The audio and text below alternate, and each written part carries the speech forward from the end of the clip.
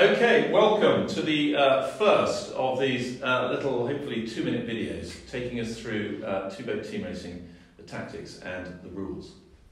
And we're just going to start off with what we are trying to achieve in two-boat team racing and just the very basics. Here we've got 4 boats, and I think, as we all know, it is the team with the last boat that loses.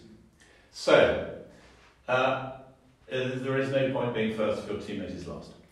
The first thing you need to know, or you need to appreciate when you're on the water, is whether your team is in a stable or an unstable situation, combination.